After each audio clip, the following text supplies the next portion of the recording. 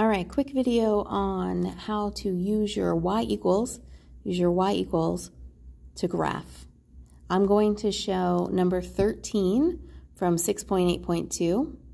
Number 13 from 6.8.2, that's reciprocal, okay? And that function was y equals, or f of x equals. If you have information here, just hit clear. I don't have any, but just hit clear and that'll go away.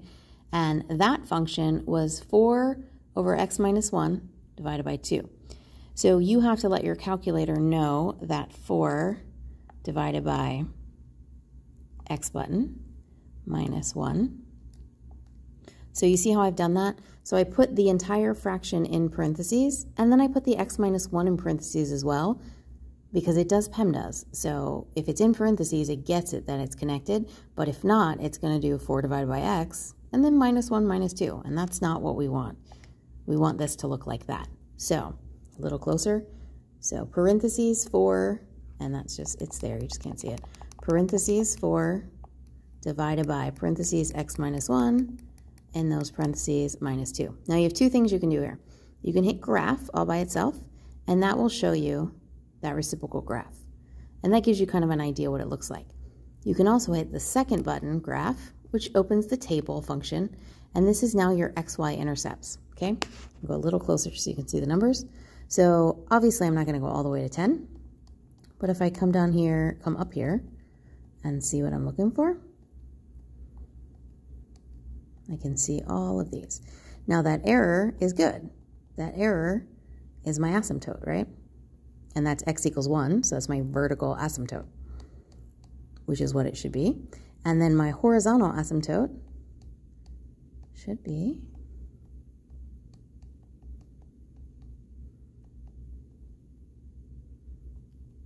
here we go.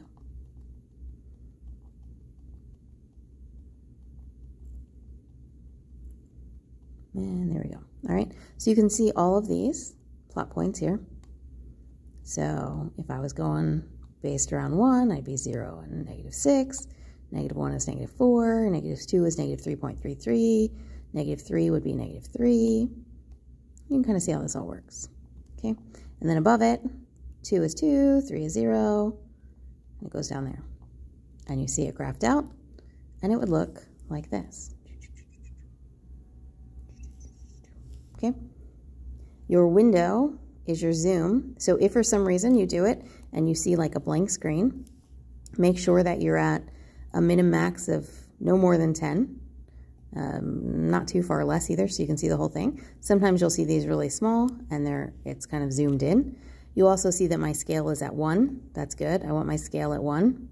Obviously I don't want it scaled. So I just have it set to negative as my min, and -10 is my min, and 10 is my max, scale of 1 for x and y, okay? I go back to here. There's my graph. All right, going back to y1, and I'm going to show you number 4 on 6.9. Number 4 on 6.9. So I'm going to clear this out. Go back up here. And number 4 on 6.9 is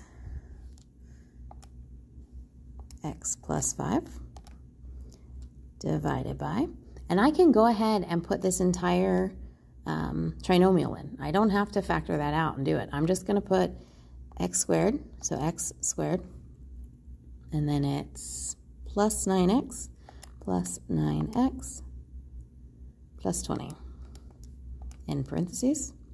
Go to my graph, and it takes just a second, and there we go. There is my graph. I want to see my table. I go to second graph, which opens up the table, and now I have that. Okay, so I can easily kind of go back and see what I'm looking at. There's my asymptote, there's my hole. So my hole is at -5, my vertical asymptote is at -4. You're probably not going to have two asymptotes right next to each other like that, so you kind of want to look and see what they are. In this case, -5 is the hole, -4 is the asymptote. So you still have to do a little work to find the hole, although you're already factoring that, so that's fine. You'll see it already. So you can go back as far as you want. When they start getting really close together, that's where I stop caring, right? Because those are hard to identify in a graph, so